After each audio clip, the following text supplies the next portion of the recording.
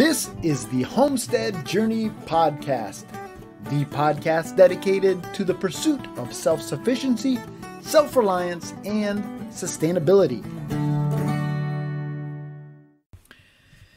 This is episode number 54 of the Homestead Journey Podcast. Welcome, welcome, welcome. Thank you so much for taking time out of your busy schedule to join us here on the Homestead Journey. My name is Brian Wells. I am coming to you from 3B Farm and Homestead here in beautiful upstate New York. And before we jump into this week's homestead happenings, I did want to give a shout out to a listener from Seattle by the name of Andrash. I'm not sure 100% on the pronunciation, but I received a really great email from Andrash this week.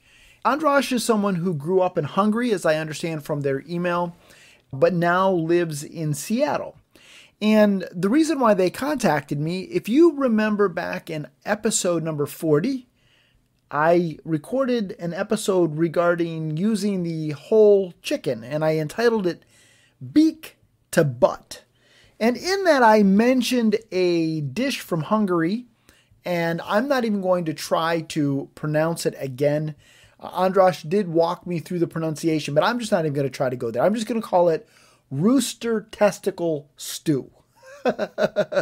Now, Andrash, and I'm not sure if that's I think it's a male name, so I probably will use male pronouns. If I'm wrong, I apologize, Andrash. But Andrash did say that my pronunciation was understandable. At least he could recognize it. So I guess it wasn't too badly mashed up. But anyhow, Andrash shared with me some great stories with regards to how he grew up in Hungary and some of the food that he grew up eating and how his grandmother used the entirety of the chicken. And so I thought I would just read a section of that email because I just found it so fascinating. So this is what Andrash said. I also wanted to share what I remember from my childhood regarding eating chicken's beak to butt. My grandparents on my mother's side were basically homesteaders, but as you mentioned on your show, for earlier generations, this was simply the way of life, and labeling it wouldn't have made sense to them. They had chickens, 1 to 2 pigs, garden with veggies, some fruit trees and berry bushes, geese at some point, a land to produce corn, and a vineyard. When my grandma processed a chicken, she would save the blood too. They had no kill cones. One person held the chicken by the wings and legs, and she cut the throat of the chicken and let the blood into some container, usually a small soup bowl. She put it in the fridge, and the next morning when it became jelly-like, she cut it up into smaller pieces and prepared it with scrambled eggs. I remember not wanting to eat it initially, but after I tasted it, it was okay, so I ate it. Guts and lungs went to the cats. My mother told me their current cats are so accustomed to cat food, they don't eat it anymore. But I remember one of my tasks was when helping my grandma with the chicken processing is to keep the cats away because they were so much into it. Other internal parts, heart, gizzard, kidney, liver, testicles, and comb, if it was a rooster, went into a soup along with the head, neck, back, and feet of the chicken. The breast and thighs were battered and deep fried. Since there were so few of the internal parts, it was prized, and usually the children ate them. I love the heart and gizzards. My brother ate the liver, and usually I had the comb. Kidneys and testicles we shared with my brother. The feet have that soft, cushiony bump. I never had that. Usually my mother ate it. Eating the neck is indeed a bit bothersome, but I like that meat no matter how little it is. And we made a contest who can keep the spinal cord in one piece when pulling away the cervicals, and we ate it at the end. Last thing is the head. It was cooked in the soup and cracked open with a strong knife, and then the kids ate the brain. I loved it, but I didn't like the fact that often little shards from the skull remained in it and pricked my tongue, so I sometimes skipped it. As for the soup, it was like a broth. Besides the chicken, you add carrots, celery root, onion, kohlrabi, turnip, and you cooked it for a couple of hours. Then using a strainer, you filter out the solid parts and serve the liquid and the veggies separately so everyone can have what they want without having to find it in the pot. You also add angel hair pasta to the soup when serving each person. Once the soup course is done, comes the meat and other stuff from the soup as the next course. Finally, you eat the deep-fried battered thighs and breast with potatoes and pickles, and finish the lunch with some pie or other dessert baked by my grandma. This is how our typical Sunday lunch with grandparents look like. Wow, just describing it is amazing and brings back so many memories. I hope you enjoyed and didn't gross out too much on the blood. Well, Androsh, I absolutely enjoyed those stories, and quite frankly, I got a little hungry. Now, honestly, I'm not sure about the blood, although maybe when I butcher chickens next time around, I may give it a whirl and catch some of the blood and try doing some scrambled eggs that way, but honestly, I probably won't. But honestly, I found that so fascinating, and I really, really enjoyed that walk down memory lane with you. And so thank you so much for sharing that with me. And I hope other people enjoyed that story as much as I did. It's one of those things, as I said, and I don't want to rehash that entire episode, but as Americans, and I generally speak as if I am speaking to Americans since like 98% of my downloads come from the United States. But as Americans, we have gotten away from eating those, the offal, as they recall it, or offal. I'm not sure. People think that offal is awful. I don't know. But the things like the heart and gizzard and kidney and liver and all of those kinds of things. And people around the world, not only do they eat it, but they enjoy it. And so thank you again, Androsh, for sharing that story with me. I really enjoyed it.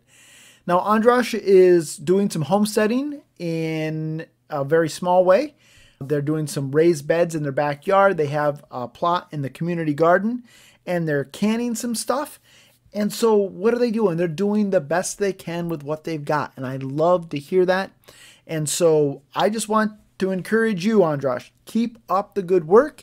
And I just hope that this podcast continues to be a source of encouragement to you on your journey towards self-sufficiency, self-reliance, and sustainability. But you have no idea how much that email meant to me and what it has done to really offer me some encouragement to keep doing what I'm doing. Anyhow, folks, let's jump on over to this week's Homestead happenings, and I will bring you up to date with what we've been doing here on 3B Farm and Homestead. So here on 3B Farm and Homestead this week, we spent quite a bit of time getting ready for winter. And we did that through a number of different things. First of all, we spent some time cleaning out the raised bed gardens. And folks, what I discovered is I didn't do quite as good of a job keeping ahead of the weeds as I thought I had.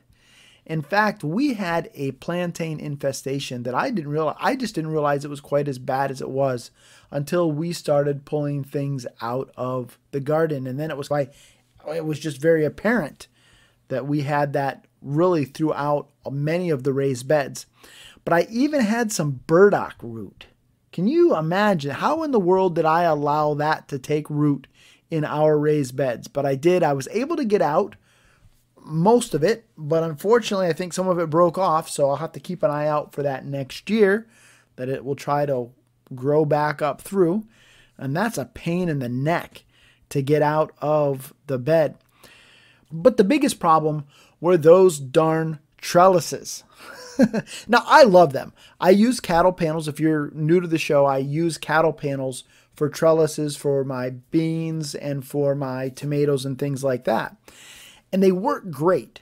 But when beans grow up them, they so get entwined in that. It's such a pain in the neck to get them off. And the same way with the tomatoes, you're just having to rip things off. Now, in all fairness, any trellis that you use would have that kind of a situation. And it's probably easier. In fact, I know it is easier to get the beans and the tomato vines off of the cattle panel trellises than it was when I was using the trellises that Mel Bartholomew recommended in his square foot gardening book. So it still is easier than that, but it's still not a joy. So we spent quite a bit of time this week out in the garden working on that, getting cleaned up and ready for spring. I also spent some time this week carting wood chips around. Now, the last couple of weeks we've had more rain probably in the last couple of weeks than we had all summer, to be honest with you. It was a very, very dry summer for us. And the dryness of the summer was actually a benefit when it comes to my pigs, because I didn't have to provide as many wood chips to my pigs as I normally have to. But this week, my son and I were carting some wood chips around. In fact, the mama pig and the babies that I had down over the hill in quarantine there, they really rooted that pen up in ways that none of the other pigs have ever rooted that pen up. And I discovered that area down, there's a lot of clay in that dirt down there. And so it just really turned it, with that combined with that rain that we had this week, just really turned it into a slick, snotty mess. And so I hit it with some wood chips, got to hit it with some more. But I'm very thankful that the wood chips are not that far away down at the town barn. So we can drive the tractor down there with a truck and get 3-4 scoops of wood chips in the truck and bring them up. And it makes it pretty darn convenient. This week, I also started weaning the piglets. Now, if you remember last week, I was sharing with you how I had done some castration of the piglets. And then I try to leave them about a week with the mom before I start the weaning process. And it may all be in my head, but I like knowing that the piglets have the comfort of mom and they can get some milk after, well, they've had their testicles literally torn out. It sucks. It's such a horrible process. I just hate it. But so we started weaning the piglets this weekend.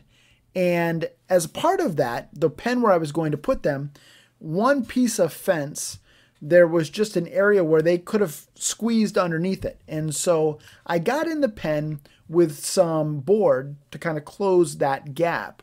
And what I'm using is some 1/4-inch chipboard that we had cut in the shape of waves for the float that we put into a parade last year. My son's Boy Scout troop put it into this parade. And so this chipboard is really not good for anything else. I don't know another time when I'm going to need something in the shape of waves. And so I figured that it would work well because I could bend it to the form that I needed. I also understand that it's going to deteriorate rather rapidly, but my thought process is that by the time it fully falls apart, the piglets will have grown to such a size that they're not going to be able to scoot underneath that fence. That's my hope. Now, if they scoot underneath that fence, they're not getting out of the pig area. They're just going from one paddock to another. So anyhow, I was out there drilling holes in that to attach it to the fencing with some zip ties. And as I bent over, my pants happened to sag a little bit, as they have a tendency to do, exposing a little bit of that old plumber's crack, if you know what I'm talking about. Well, one of those pigs decided to come on over and investigate. And let me tell you something, folks. You get a pig snout shoved into your butt crack, and that'll wake you up.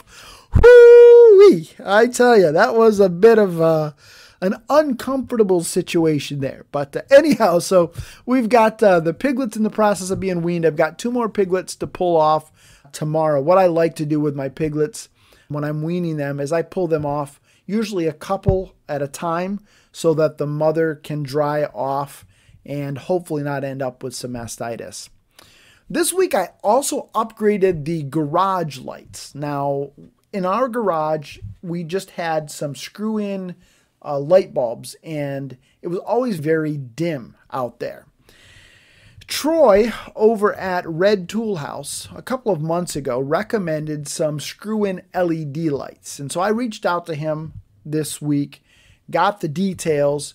I went ahead and ordered those lights. And let me tell you something, folks. I am not happy with Troy. And the reason why I'm not happy with Troy, and I let him know this, is because now I can see exactly how much junk I need to clean up in that garage.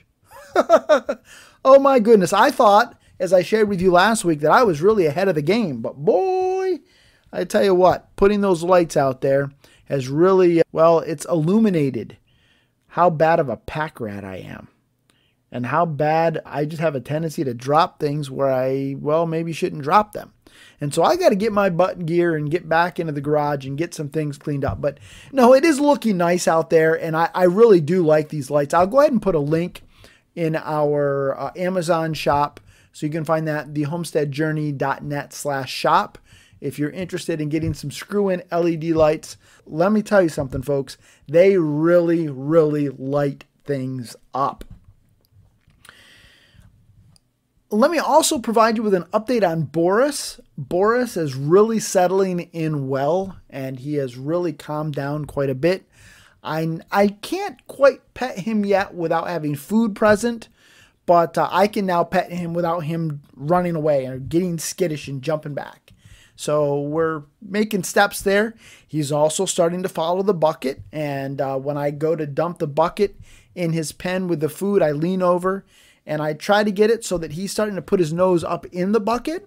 So again, he's understanding that good things come in buckets, so that if he gets out, maybe when he gets out, I can hopefully get him to get back to where he needs to be. That's at least the plan. Finally, this week was a huge milestone here on 3B Farm and Homestead, and that is my son turned 16. And so he got his permit, and he is driving me around now. He is my chauffeur, doing very, very well, I have to admit. But it's a bit odd sitting over in the passenger seat with my little baby boy, who's not quite so little and not quite so baby anymore, but he's still my boy. But with him behind the wheel, it's just an odd feeling. And I remember back when, I think it was even before he was born, when Bonnie was still pregnant with him, people would say to me, "Brian, don't blink. You'll miss it." You don't quite get that until you're heading towards the end of the journey. And not to say it's the end of the journey, folks. I know it's not. But you know what I'm saying. From the standpoint of, in a few years, he's going to be out of the house, off to college, whatever. And it seems like yesterday we brought him home from the hospital. If you are someone who has young kids and you're listening to this podcast, remember that they are far more important than any homestead. And I'm not trying to minimize homesteading whatsoever. I think that raising kids on a homestead is a very, very positive thing. In fact, for him, the fact is he's been driving our farm truck up and down the driveway for a while now. He's been driving the tractor up and down the road for a while now. So for him to get behind the wheel of a car, he already had a leg up because he was raised on a homestead. But folks, just remember the important things. And make sure that you give your kids priority. One of the things I promised myself before Brian J. was ever born, and that was that I would never wish away a day. No matter how frustrating it got, I would never wish away a day. And up to this point, now I know he's only 16. There's some more days ahead of us. But up to this point, even in the midst of COVID, us being quarantined together, God has helped me keep my promise to myself that I've never wished away a day. Because I know there's coming a day, and it'll be here sooner than I want it to be, when I'm going to wish that little snot-nosed brat was in the room at the end of the hall. So just keep that in mind, folks. If you've got little ones still at home, love and cherish them and spend as much time together with them as you can. You won't regret it. All right, let's jump on over to this week's Charting the Course.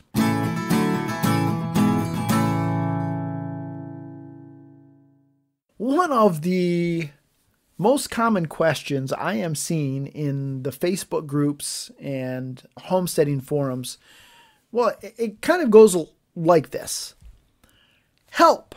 I just closed on my new homestead. Where do I start? Now, let me first start by saying this. It is natural and normal to feel a bit overwhelmed at this point.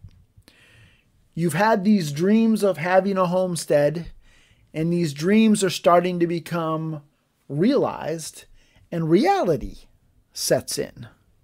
And quite frankly, I don't think it matters whether or not you're brand new to homesteading or you're somebody who maybe for one reason or another is relocated to another piece of property. Maybe you decided that you needed more land, or for whatever reason, COVID has forced you to relocate. I don't know, but you may be an experienced homesteader and you still may all of a sudden feel a bit overwhelmed, and you almost freeze up.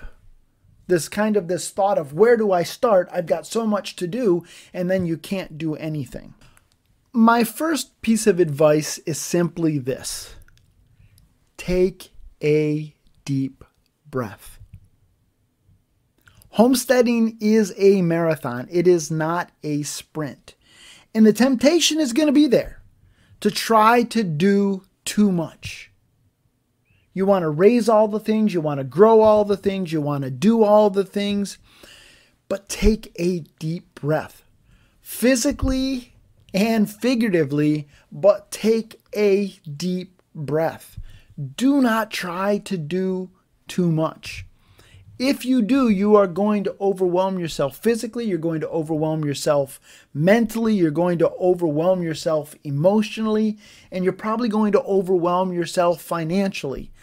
And if you do that, what you're going to end up doing is short-circuiting your homestead journey. You're going to end up burning out, and you're going to end up quitting. So take a deep breath. The second thing I want you to realize is that there really is no, besides maybe my advice to take a deep breath, there is no first step that applies to every homesteader. There is no 5-step or 10-step easy plan to follow on how to establish a successful homestead. Now, I wish there were. I wish there were, because it would make it so easy, but unfortunately there isn't. And honestly, when I say I wish there were, be careful what you wish for. You see, the beauty of homesteading is that every homestead is different. Where you buy your homestead may impact, it probably will impact, what you should do first. What you should do first on a piece of property in California could be very different than what you should do first on a piece of property in Maine. What you should do first on a piece of property in a suburban lot may be very different than what you should do first on a piece of property or a homestead in the country.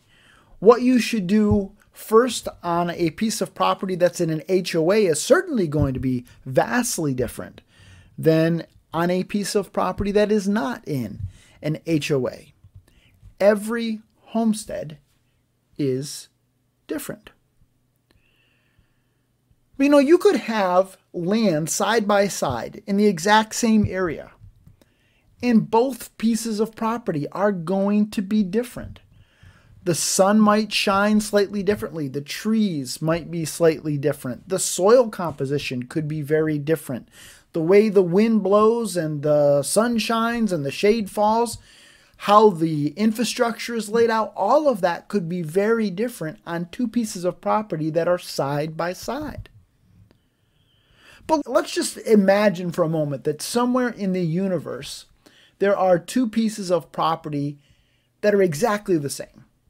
Exactly the same shape, exactly the same layout, exactly the same soil composition, exactly the same infrastructure. Everything is exactly the same. those homesteads are still different because the people on those homesteads are different. What interests you, what drives you, what has drawn you to homesteading could be and probably is different than what interests me and what drew me to homesteading. And there's nothing at all wrong with that. In fact, that, again, in my opinion, is the beauty of homesteading, is that you get to do the things that are of interest to you and to pursue the things that are of interest to you, to grow and to raise the things that are of interest to you. And I get to do the same for the things that interest me. And so every homestead is unique because the people on those homesteads are unique. And therefore, apart from me simply saying to you, your first step should be take a deep breath, everything else can be and probably will be different. But not just that, when you buy your homestead, can also help inform what your first step should be. So it would be very crazy of me to sit here and to say, well, if you bought a homestead, the first thing you need to do is plant a garden. The second thing you need to do is get chickens. The third thing you need to do is get pigs. The fourth thing you need to do is run water lines to water the gardens and to water the chickens and to water the pigs. If you just bought your homestead in upstate New York in the middle of January. You see, in the middle of January in upstate New York, for those of you who are not familiar with this area, we probably will have a foot of snow on the ground. That's not exactly the optimal time to be establishing a garden, to be getting chicks, to be getting piglets, to be running water lines. That's not the right time of the year to do that. So keep that in mind. Everyone's homesteading journey is different, in part because where your homestead is, the land on which you are homesteading, the people, and when you buy your homestead, all of that is going to impact what you should do first. Having said that, though, there are a few other things that I think do apply, at least in a general sense, to, if not every homestead, many homesteads, if you are just starting out. So after you take your deep breath, the next thing I would say to you is don't do a whole heck of a lot that's going to be permanent. Instead, take the first year and really spend that time observing your land. How does the wind blow? How does the sun shine? How does the water flow? How does the shade fall? Observe your land. And the reason why I say to take a year to do that before you establish too much that would be considered permanent infrastructure is because how the wind blows and the sun shines and the water flows and the shade falls in January is probably going to be very different than how the wind blows and the water flows and the shade falls and the sun shines in June, which is going to be much different than how the wind blows and the water flows and the shade falls and the sun shines in November. And it goes on and on and on. So you want to have about 4 seasons of observation under your belt before you do a whole heck of a lot that would require the installation of or building of permanent infrastructure. So spend about a year observing your land. Now that doesn't mean that you sit and do nothing on your homestead. That's not what I'm saying at all. But I'm simply saying that before you invest an incredible amount of time and effort and energy and money into building that beautiful chicken coop in the area that you think that chicken coop should be, you may end up finding that that area gets very swampy. Or maybe that area is the area where you wish you would have put your garden. So just be careful during that first year.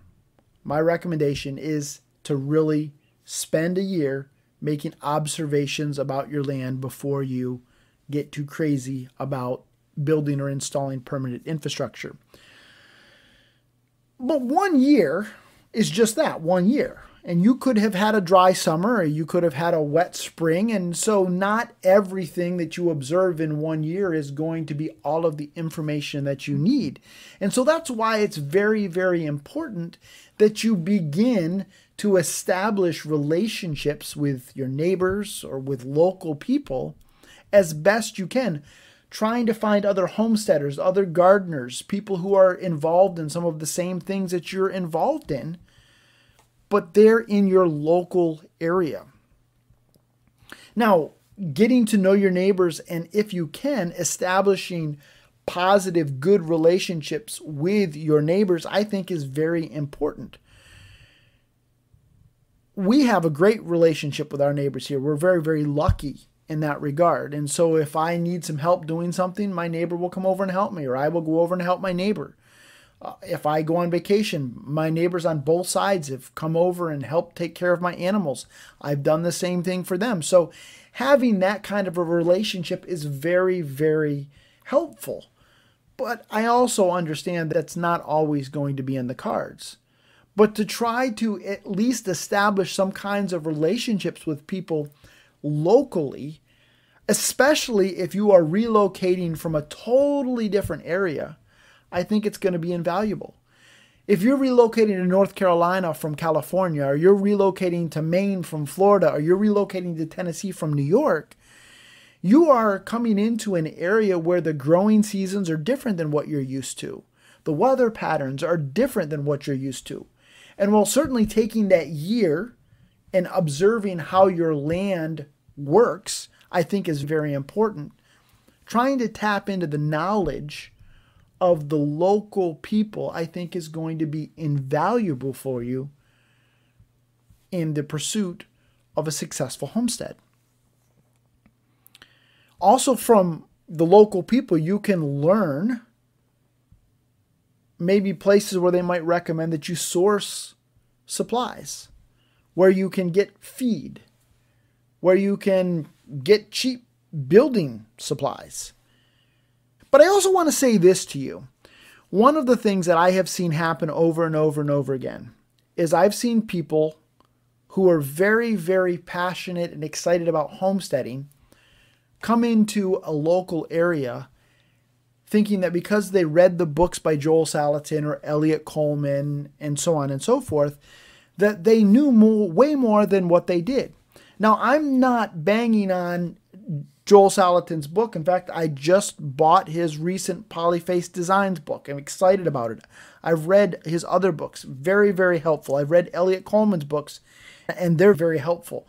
But you need to understand that what may work on Joel Salatin's farm may not work in upstate New York. And so I can learn from people who have been gardening and people who have been raising animals in this area. And while I may be excited about all of the Joel Salatin stuff and permaculture stuff, it doesn't mean that I can't learn from people who practice maybe what we might think of as quote unquote traditional or conventional agriculture. You don't want to come into a situation and start making enemies and thinking that because you read these books that you all of a sudden know it all. Trust me, folks, that's not a great way to win friends and influence people. And we have that happen here, quite frankly, in upstate New York a lot, where people will come up, and sorry, those of you who are from New York City, I love you, but I don't. We have a love-hate relationship with people like that. And it's not just necessarily even just in the homesteading sphere. But people will come up from New York City and they think they know way more than those of us who are locals. And trust me, folks, that does not lend itself well to creating a great working relationship. Every area has its own unique culture, and you need to understand that. You may be an American, but if you relocate from California to North Carolina, trust me when I tell you this, that the culture in North Carolina is vastly different than the culture in California, and I've never lived in either place. But I will guarantee you that it is. The culture of upstate New York is vastly different than the culture of downstate New York. I promise you that it is. And so you need to understand the culture of your area. Now, you may say, well, Brian, what does that have to do with establishing a successful homestead? Well, if you want to have a successful homestead, you are going to need to work with and to interact with people from your area. Otherwise, it's not going to be a very pleasant experience, because one of the things that we've talked about is that homesteading it's about community. So all of that to say, meet friends, neighbors, other homesteaders, but be willing to listen and learn from everyone. Even if they might garden differently than you envision or raise animals differently than you would, you still can learn from those people and resist the urge to tell them how they ought to do things, even though you, quite frankly, might be right. The next thing that I would tell you is that at this point, you probably already have a list of things that you'd like to try and learn. But if you don't, then make that list. So do you want to learn how to garden? Do you want to learn how to container garden? Or do you want to learn the roost out method? Do you want to learn how to preserve food? Do you want to learn how to ferment food? Put a list of things that you would like to try to learn and then prioritize that list. Because again, folks, the temptation is to try to do it all. And if you have never preserved food before, then if you're going to try to learn how to freeze and to can and dehydrate and to ferment, you're probably going to overwhelm yourself. So from that list, choose one or two things that would be appropriate to the time of the year that you are starting your homestead. So if you are someone who is starting your homestead journey, you've bought a homestead, you're moving onto the property in the middle of January, that's not going to be the time for you to learn how to raise chicks. It's not going to be a good time if you're in upstate New York. Now, if you're in California, that may be a perfect time for you to do that. So you want to do what is going to make sense based on the time of the year that you are starting your homestead journey. But you're only going to want to choose one or two things and learn those one or two things well. But also start small. If this is the first time that you've raised chickens, you probably don't want to go out and buy 200 meat birds. Probably not going to be a good idea. So if you're starting, this is the first time you've ever raised meat chickens, then you might want to start with 15 or 20. If this is the first time you've ever raised chickens, then you might want to start with a dozen. If this is the first time you've ever raised goats, you might start with one or two. If it's the first time you've ever raised pigs, probably a pair of feeders is a good idea. Don't just jump in and say, well, I can get a great deal buying in bulk, so let me go out and buy 300 chicks. Bad idea. Pick a couple of things, but start small so that you realize successes. And then build on those successes as you journey. So I hope you find this helpful. Certainly it is not as easy as here is a list of the 5 steps that you need to take to establish a successful homestead. I wish it were that simple. But if there is one step that everyone should take, it's simply take a deep breath and remember, homesteading is a marathon. It's not a sprint. All right, everyone, that is it for this episode of the Homestead Journey podcast. If you've enjoyed it, I would love to hear from you. You can do as Andresh did, and you can send me an email, brian@thehomesteadjourney.net. I would love to hear from you. You can also reach out to us on social media. We're on Facebook, Instagram, MeWe, Reddit, YouTube. The links to all of that is in the show notes.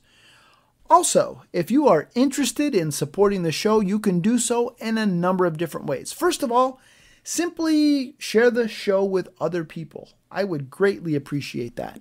Secondly, jump on over to iTunes or your favorite podcasting platform and leave us a review, a thumbs up, 5 stars, whatever the platform allows.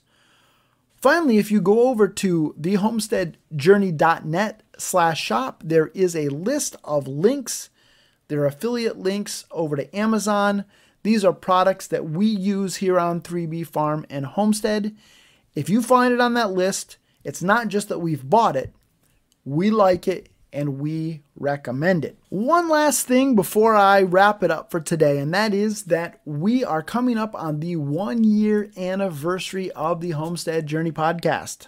Can you believe that? 1 year ago, coming up in November, we started this journey together. And I thank you so much. If you've been with me since the beginning, I just really appreciate it. If you're relatively new, I'm glad you found us. But we are going to have some great giveaways and some exciting things coming up. I've got some things that in the works that I'm experimenting with. And so in the month of November, we will be talking about all of that. So you're not going to want to miss an episode. Not that you ever would.